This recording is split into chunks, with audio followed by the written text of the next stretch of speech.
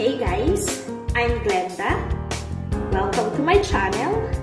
Don't forget to subscribe, watch my videos, and feel free to comment and like.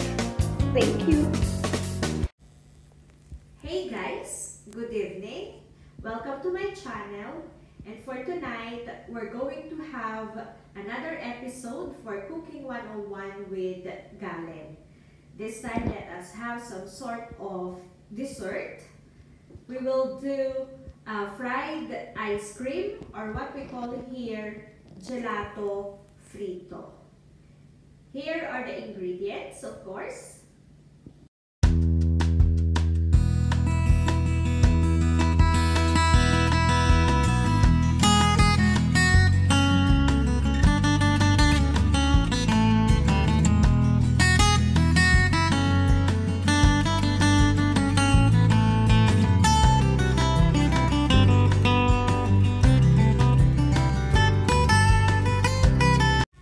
Okay, so guys, let us start now for our fried ice cream. So here is the farina. Okay, we'll have to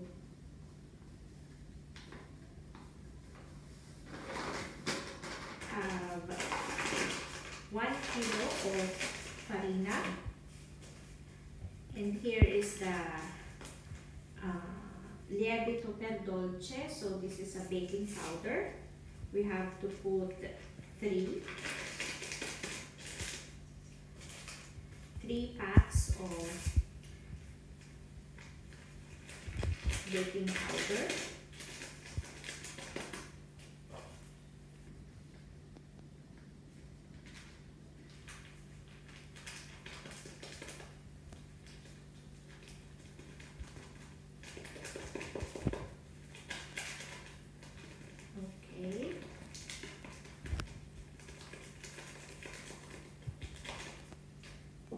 And some salt and the water. So I have 300 grams of luke water. Okay, so here, let us now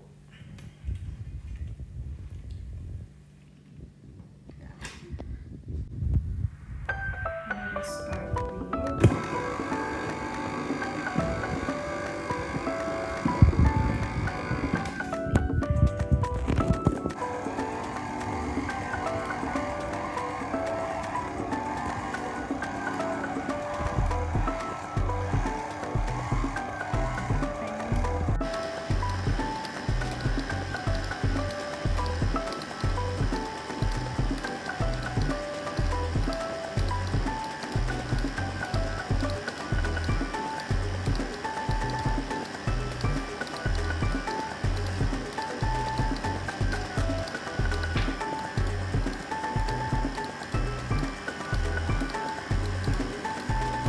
Okay, so from time to time, you have to add some water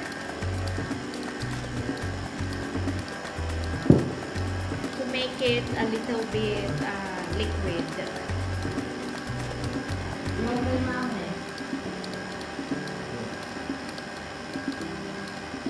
Pane bianco.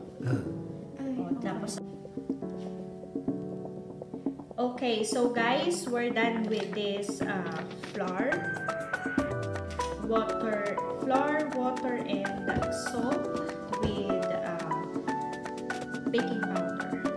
Okay, so just here, and this time we have to cut the edges of this bread.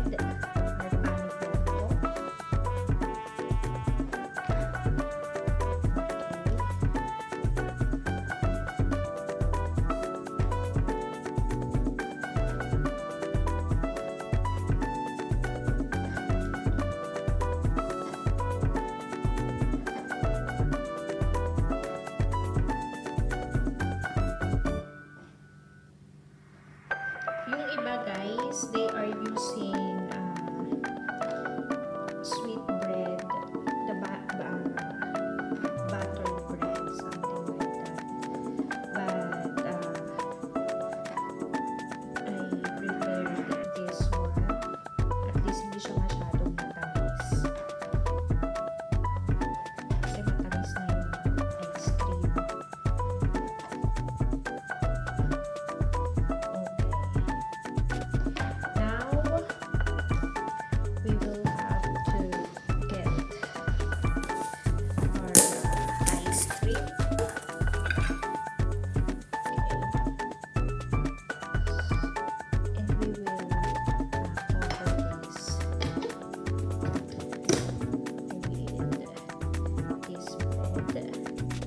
Kailangan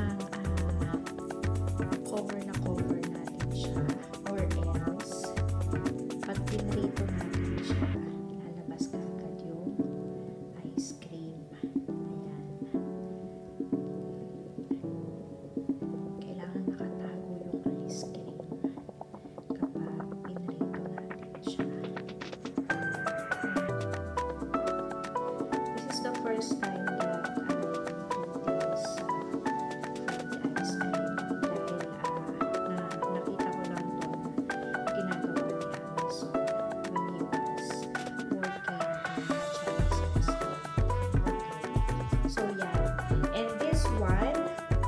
lalagay natin siya sa freezer for at least an hour, 30 to 1 hour, para lang tumigas siya before natin siya ilubog sa ating impasto. At pag nalubog natin siya dito, directly natin siya i-fry. So, deep frying ang gagawin natin sa kanya. Okay? Okay, so guys, we already have our oil, the cooking oil. So, deep fry ang dating. Kaya, kumuha lang ako ng maliit na piprituhan natin. Okay, so ito, itubog lang natin siya dito sa pasto.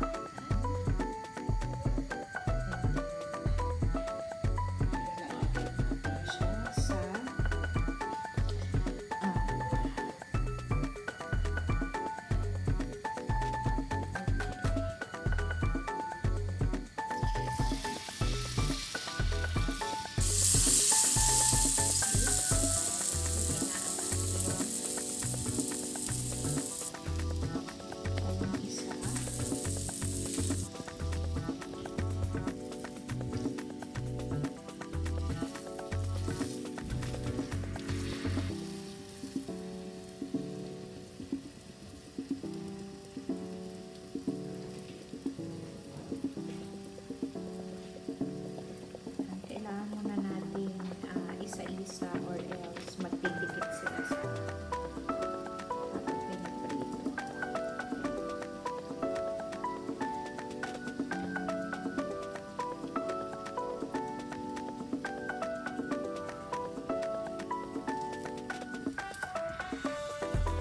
So, yan ang ating fried ice cream.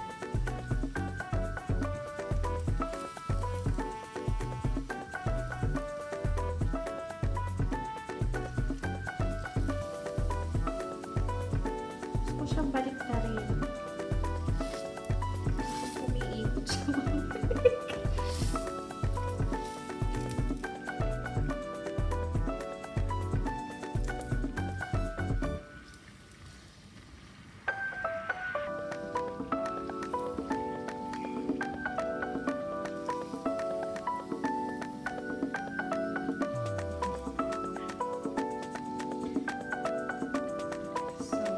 It's like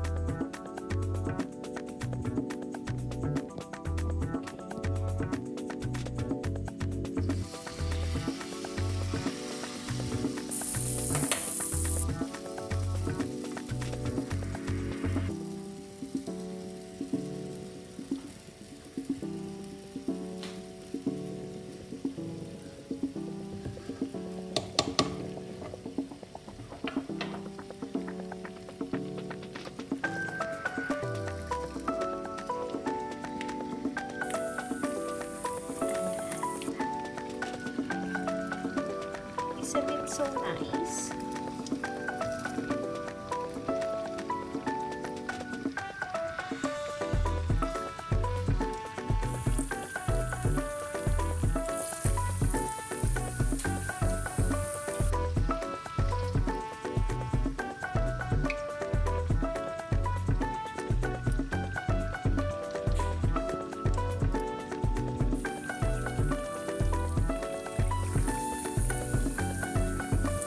So let's just wait to make it golden brown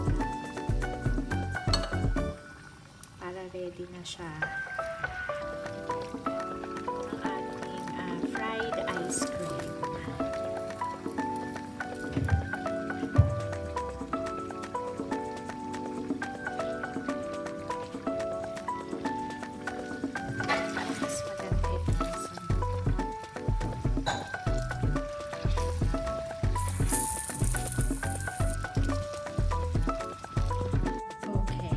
So guys, this is our finished product. This is our fried ice cream.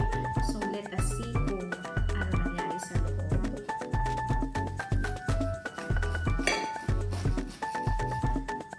Okay. So let's see. Ayan yung ating ice cream.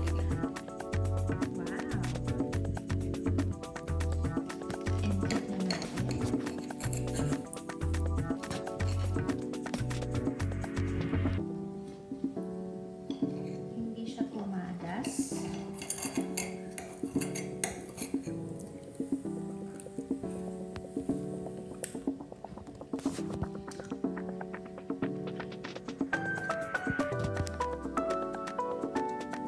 It reminds me of bicho-bicho. So para lang siya